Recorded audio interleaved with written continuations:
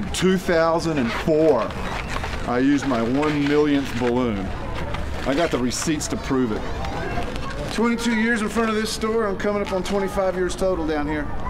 This end pollinates and this end stings. Well, I was in the construction trades and I needed out, and I feel a lot better now. You ruin your back, you ruin your clothes, the money's spent before you get it, and then the people are always uptight about giving it to you.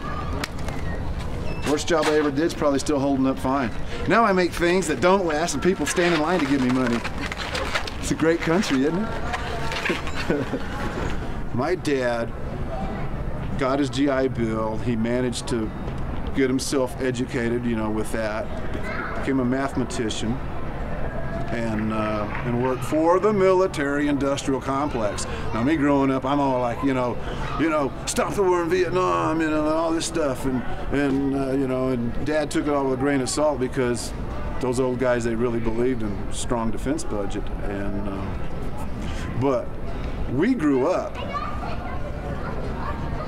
reenacting the Great Depression. I mean, it was like we were austerity measures all the time, and that's kind of how I grew up, and I am very offended by waste, you know, and people that don't recycle just aren't getting the point. It's not even an option anymore. Resources are finite. We sure take a lot of things for granted, yeah.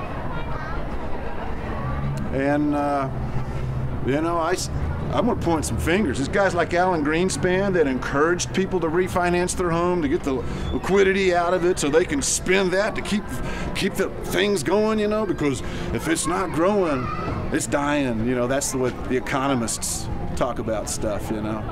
But there's a happy balance, you know, where you don't have to get bigger. You're surviving, you know. You can be thriving without that hyper growth that Wall Street seems to tell us that we have to do. You know, you can't solve big problems with what fits on a bumper sticker. You know, maybe you should just give up the notion that you get to retire. Change what you do.